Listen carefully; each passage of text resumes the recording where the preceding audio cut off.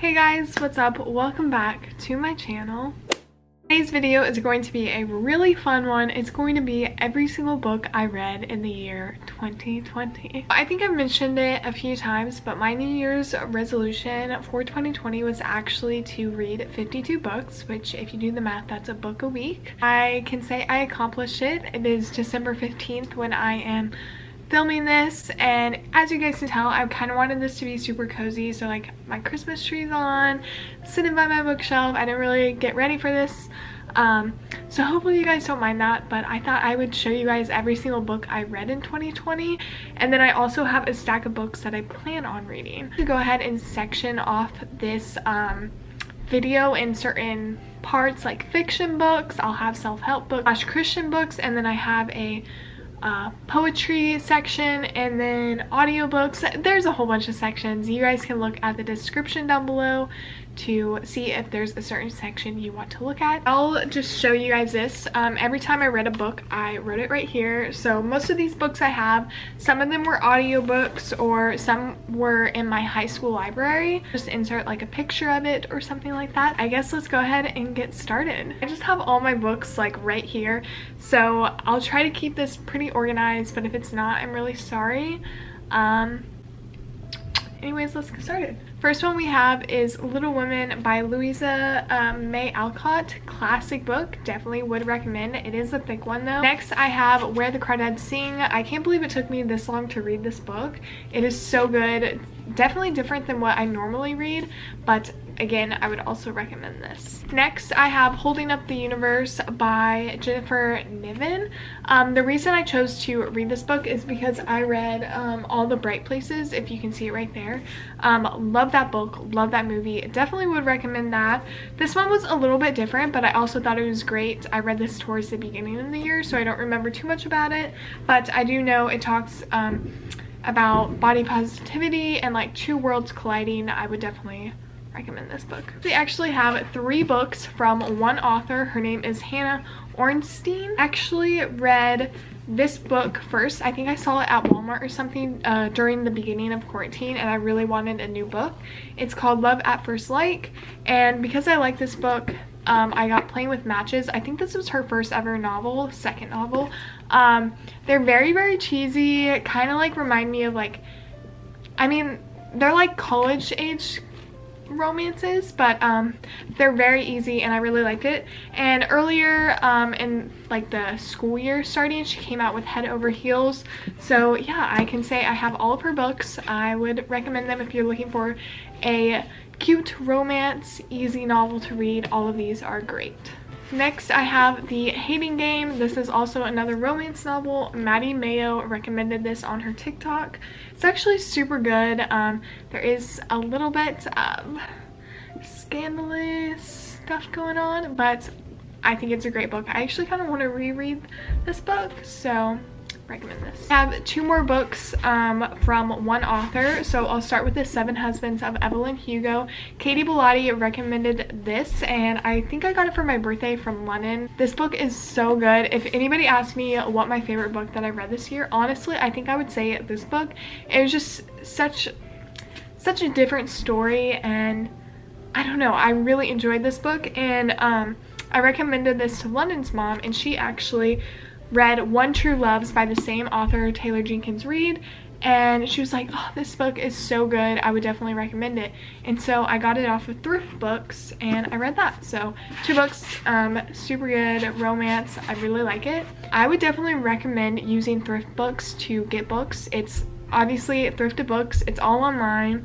You can get books at different prices, and you're not supporting like a website like Amazon. I know it's not technically a small shop, but I would definitely recommend it. And also you can get books that are cheaper than you can Amazon or any other place. So this was actually the first series I read of 2020, and it is the After series. Read this entire series in a week, 5 days. It was like a book a day. Like I'm not kidding.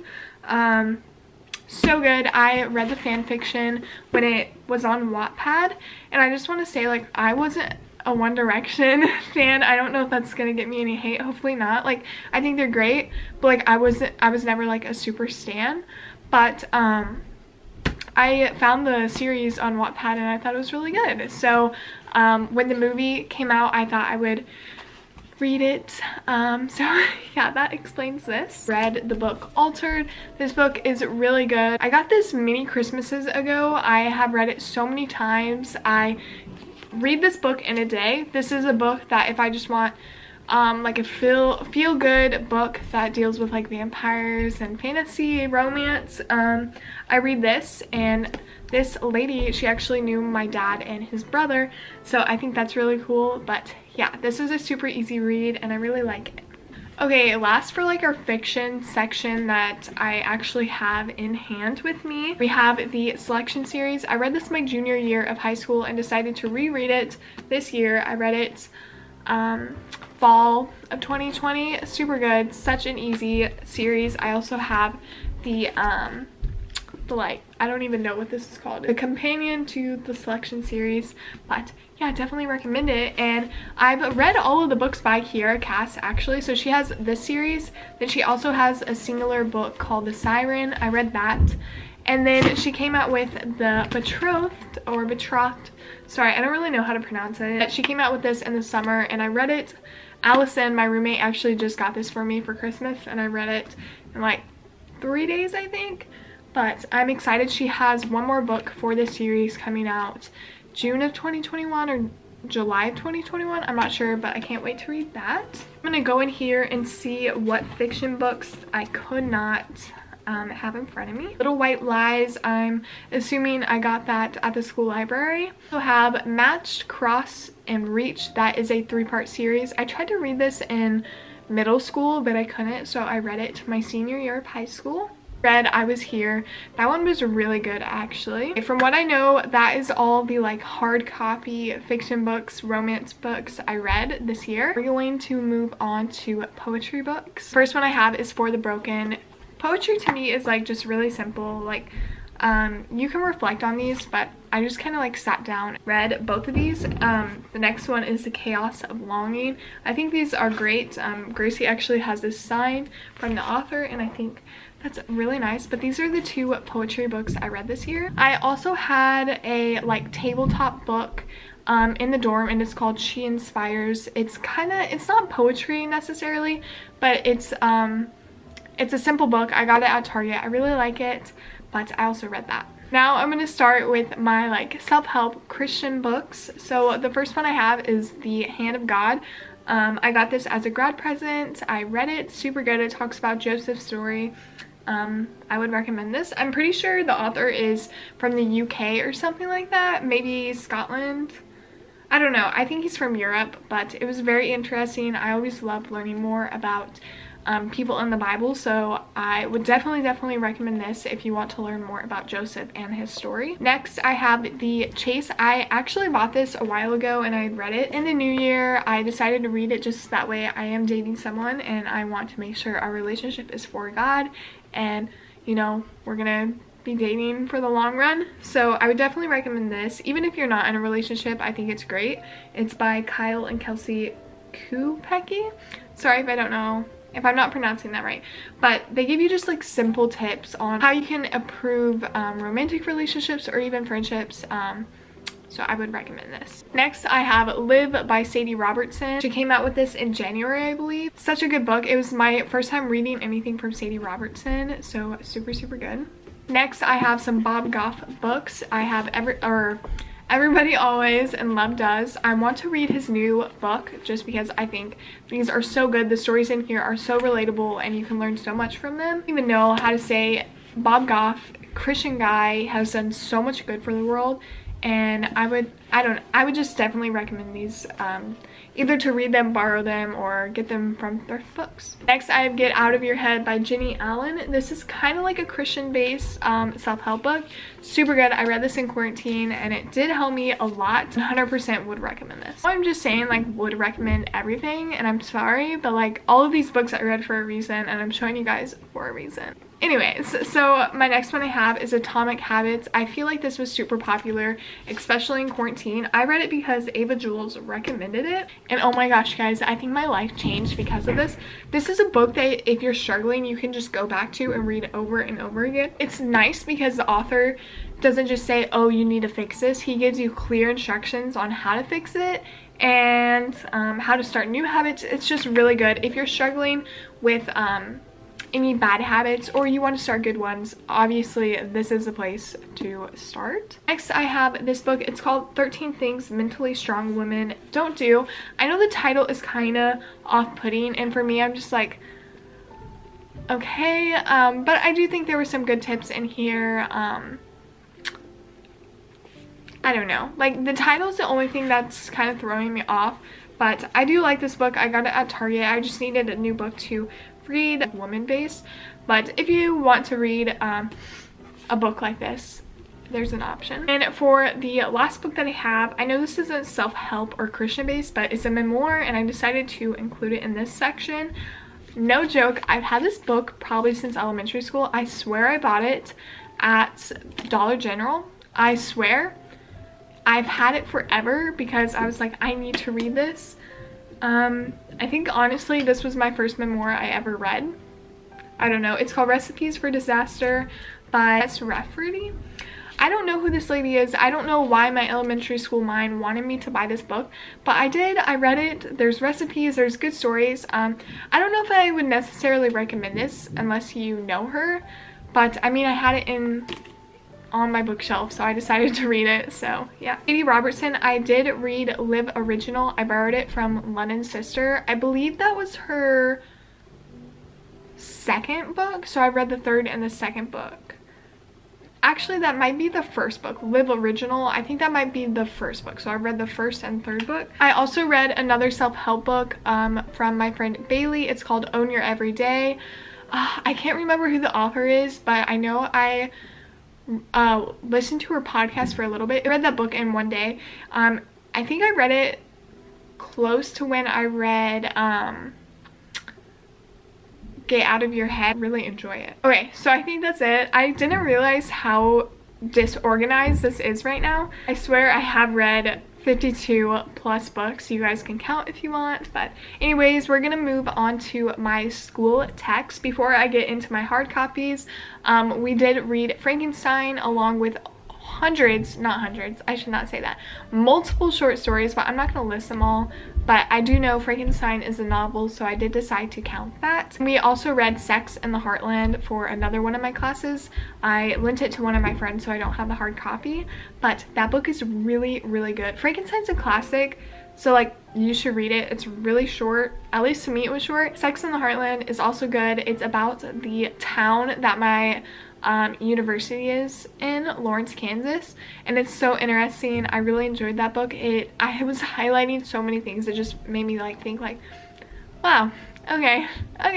I do have some copies in my hand, so I'm gonna go ahead and show you guys. So for my English class, we read Song of Solomon. This is a really, really good book, something I would not have read without the class, but I would definitely recommend this book. It talks about race and heritage, and I don't know, I think it's a really powerful novel, and I would definitely recommend it. Another book that we read for my English class was 100 Years of Solitude. This also talks about race. It has some historical context in it, mostly Colombian history, but this was super popular. I don't want to say it's a classic, but oh, it is. It's a classic.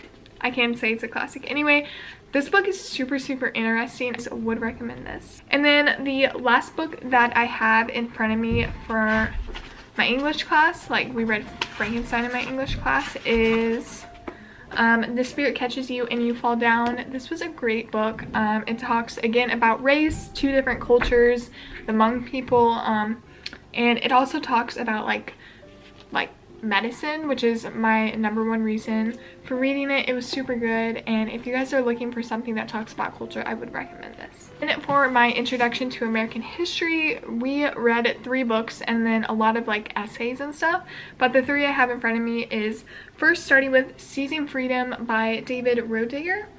This talks about slaves' emancipation, liberty, women's rights. I learned a lot in this book. It's kind of like history textbook. I don't really know how to explain it, but there's that. And we read Being Human. This book is so good. This is, like I said, I think this is my second ever memoir, like This was my first one. I think this was my second one. But I believe she came out with this in 2020. I actually got to sit in a meeting with her and chat with her. And she has just done some bad A things. I don't cuss. I don't cuss, but like she is. Anyways, yeah, this talks about disability rights. It also talks a little bit about the Black Panthers and how they helped with the Disability Acts movement. I would definitely recommend this book. I think everyone should read this book. It opens up your eyes, and like I thought of things that I had never thought about before, so would recommend. The last scholarly book I have is again for my introduction to American history. It's called We Demand. This book was really good. It's really short, only 4 chapters with like an introduction and conclusion. It talked about university and student protests, and I'm pretty sure like all of these were written by people that kind of knew the University of Kansas or who had maybe taught there or something. Same with Sex in the Heartland. That was for my Sex and Power class, and that was written by a professor there. But yeah, honestly, I never thought I would enjoy school books, but I really did enjoy those books. All the rest of the books I have were audiobooks. I have read a few audiobooks, so I'm going to go ahead and listen here. One I have is The Vanishing Half. That book is so good. It talks about race, 2 different identities. Would 100% recommend that book. I have chills right now thinking about that. All of the audiobooks I've read have actually been super good. Listened to. The next one I have is Untamed. That one's by Glennon Doyle. It was actually so good. I didn't know what I expected, but I wasn't expecting that type of book because I didn't know who Glennon Doyle was. But I so enjoyed that book. It was so good and made me feel empowered, and yeah, would definitely recommend that. Such a Fun Age. That one also touches on race. Super good. Plot twist I was not expecting. Well, kind of. I'm not gonna spoil anything, but those 3 books right there, super good. Super good. That's what I just did. Next, I have Wilder Girls. This is the most recent audiobook I have read. It was really good. I saw it on TikTok. Not something I usually would read or listen to. It's about like teenage girls, and it's almost like a horror. I don't even know how I would explain it. It's like an unexplained illness has plagued these girls in a boarding school. I didn't really like the ending, but it was a good read nevertheless. Anyways, yeah, I'm 95% sure these are all the books that I read this year, but I didn't want to end the video off yet. I wanted to show you guys all the books that I plan to read either before 2021 or in 2021. I want to read the entire Twilight series. I read this in elementary school. Don't ask me why. I just want to say I was pretty advanced at reading. So sorry. Anyways, I haven't read these books in forever, so I'm planning on reading all of these. I actually got Midnight Sun when it came out. Have not cracked this bad boy open because I wanted to reread all of these books. I also want to read Life and Death. I've already read that one. It's like where all the genders are switched. Want to read that, and I also want to read the short Second Life of Bree Turner or something like that. Basically, I would read all of the books in the series. I feel like that would be really good. I also want to read the Harry Potter series. If you guys have been on my channel before, you know I watched the Harry Potter movies for the very first time. They were super good, so I can't imagine how good the books were. So that is another thing that I want to read. I'm going to probably read this like today or tomorrow or something like that. But yeah, this is what I'm planning on reading. Love this movie, so good. I heard it's going to be taken off of Netflix on December 31st, and I'm sad. Anyways, want to read that. I have 2 books that London's parents actually gave me. So the first one is The Woman in White. I have no idea really the concept of this book. All I know is that it is thick and the font is very small, but I'm sure it's going to be very enjoyable. And books like this is like, I just need to start it and get into it, and Jeremy, London's dad, said like just stick with it because it's really good. So I'm excited for this. And the second one that they gave me is Necessary Lies. Have no idea what this is really about, but it looks pretty good. It isn't too thick, so excited about this. It's called Captivating. This is a Christian book. I actually got this from my neighbor Christy. She gave this book to me when I first moved in. I did read it, but I read it like in 8th grade. Like, that's such a long time ago. Actually, I might not have read it all the way through. I think I just found my bookmark. Oh my gosh. It looks like I had been taking notes. And so, interesting. Okay. Obviously, I want to read this. This book is very old. The pages are like kind of yellowing, but that means it's good. I have another Christian book. It's called Game Changing Moves. I've had this book since sophomore year. Have not cracked it open. It's even signed for me, so I think that's great, but I really want to read this book. And then the last one I had is Live Fearless. I'm pretty sure this is the second book by Sadie Robertson. I tried to start it, like I read the introduction, but then I like got caught up in my audiobooks. But yeah, so after reading this, I will have read all of the Sadie Robertson books, which is exciting. I have so many books surrounding me. My bookshelf is literally empty, if you guys can't tell. Go ahead and go put all of these books away. And yeah, probably start listening to a book or reading a book. If you guys enjoyed this, please like and subscribe down below. I would appreciate it so much. And if you guys want to see more book related content, I would love to do that. If you can't tell, I'm a total bookworm. I love reading books, listening to books. I tried to write a book once. We're not going to talk about that. I'm so excited for this new year. Maybe set a goal to read some books for the new year. It is a goal you can accomplish. I know when I'm setting New Year's resolutions, I don't want to do something that's unrealistic. So having quarantine actually did help me accomplish my New Year's resolution. But anyways, I'm going to go ahead and go. I have been rambling for way too long. So that's the end. Peace and love. Bye guys. Happy reading. Hey, feeling good, like I should.